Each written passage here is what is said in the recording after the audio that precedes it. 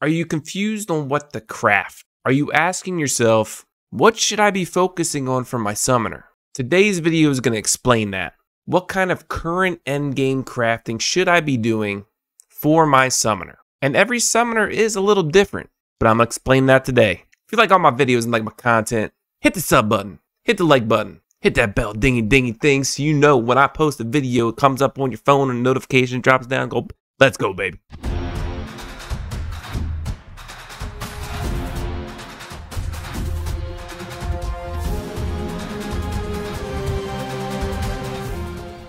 Tip of the day. I've talked about this before, but this is in regards to cooking promotion right behind me. I suggest when you've completed level 4 promotion, it starts to get a little difficult. I mean, it's really easy, honestly, cooking is, but it's super easy when you use the guild shop. Go to the guild shop and click on the ingredients tab. Here you will find all types of cooking promotion support boxes.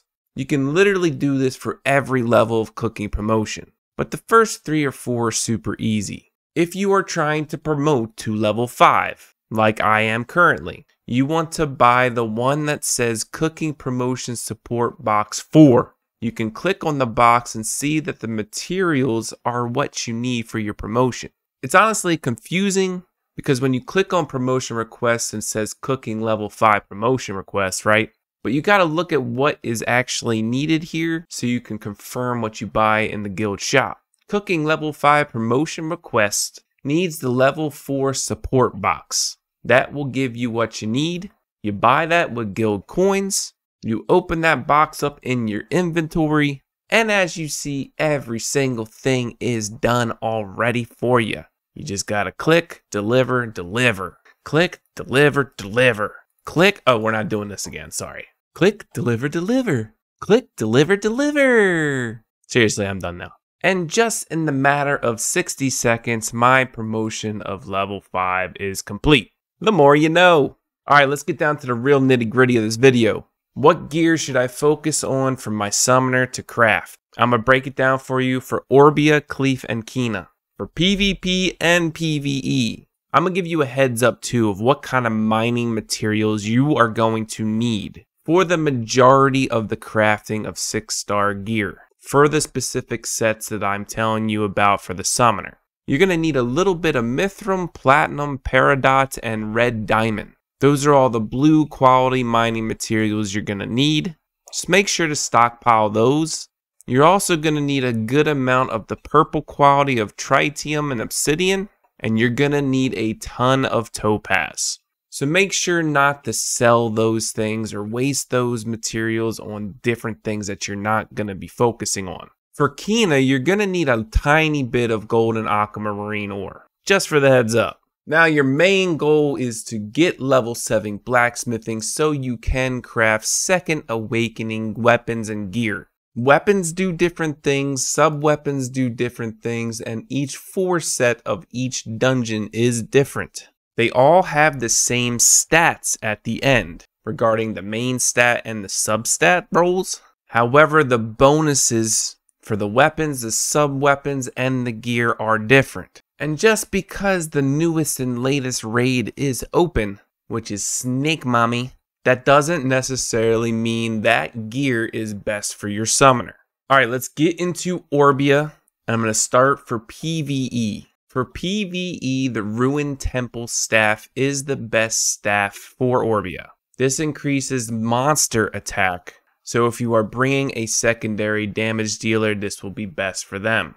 Because if you're Orbia, you're pretty much nuking stuff down anyway. You're not tanking with Cleef, you're the damage dealer. You're bringing a damage dealer, you're bringing a support, maybe you're bringing 2 supports, or you're bringing a Night Warrior, whatever. But PvE, Ruined Temple is the best staff. For Orbia's sub-weapon, you can either go White Shadow Castle, this will decrease the damage taken by the summoner, or you can go Foggy Prison, it's the same thing.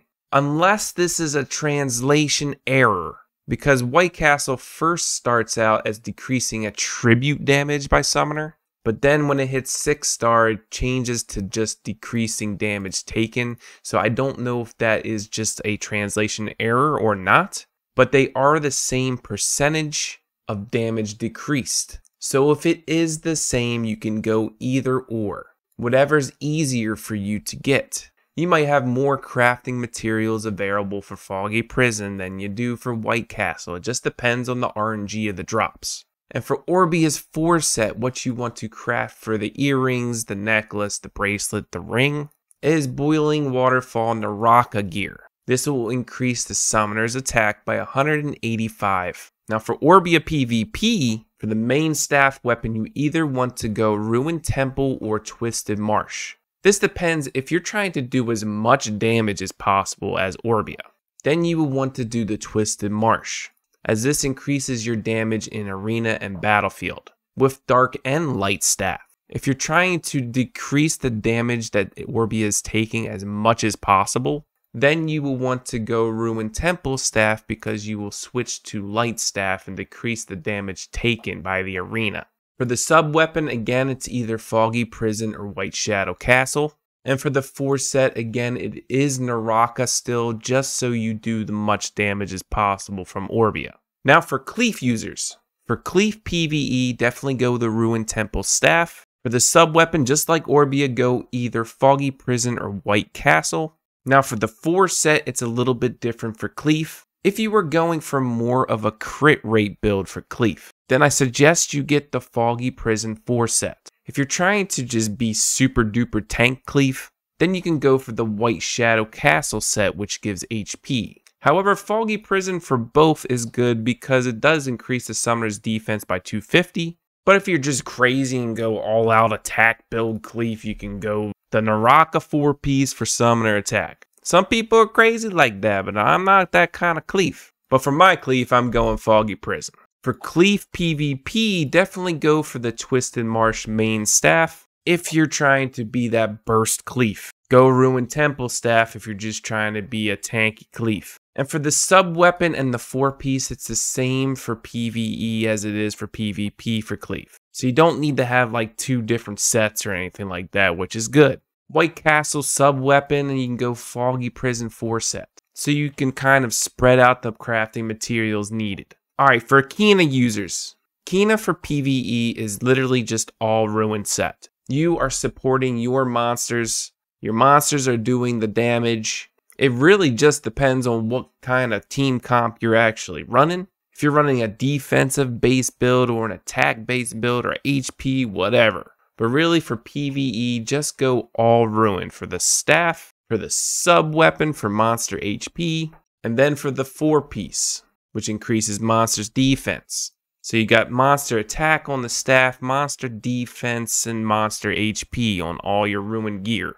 But Kina PvP, you definitely still stay with the Ruined Temple staff, but then you want to switch over for the 4 set and the sub weapon to be Twisted Marsh. The Twisted Marsh sub weapon increases damage dealt by monsters in PvP, and the 4 set, your monsters take decreased damage in PvP.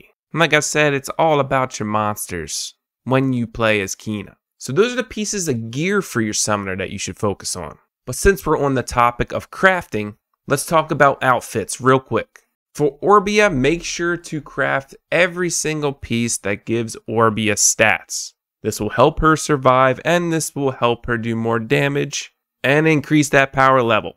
I'm slacking on outfits kinda, plus it's free to play life, right?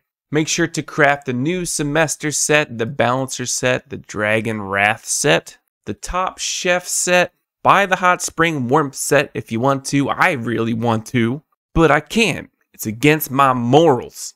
The Full Moonlight set, and for PvP, the Blue Flame set, which requires you to farm Baphomet. That is the hero area boss. These are the same outfits that you want to craft on Cleef and Kina as well. However, with Kina, I suggest crafting for your monsters outfits first. Mainly your attack ones and probably like a Night Warrior one. Whoever you are using as a front line. Because for Kina, you are the support for your monsters. Your monsters are pretty much doing everything for you.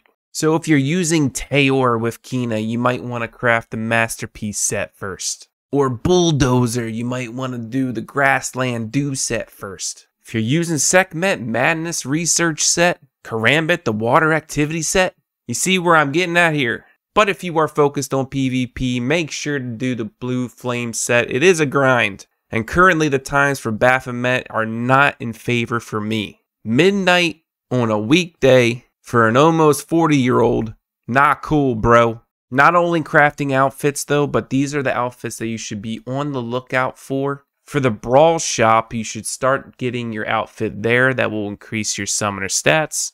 And for the other outfits that are in Guild Shop, Ascension Shop, Galago Shop, Moon Shadow Shop, make sure to shop for those later, depending on what monsters you are using in your team comp. Each of those outfits could maybe benefit your team in some way. Like if you're using warriors, then its HP increased by 579. Just make sure to go in your shop and see if that outfit is worth it for you. But that's it for today's video. I hope this guide in crafting gear helps you. If you like all my videos and like my content, sub, like, ding-a-dingy bell. I'll see you in the next one. Peace!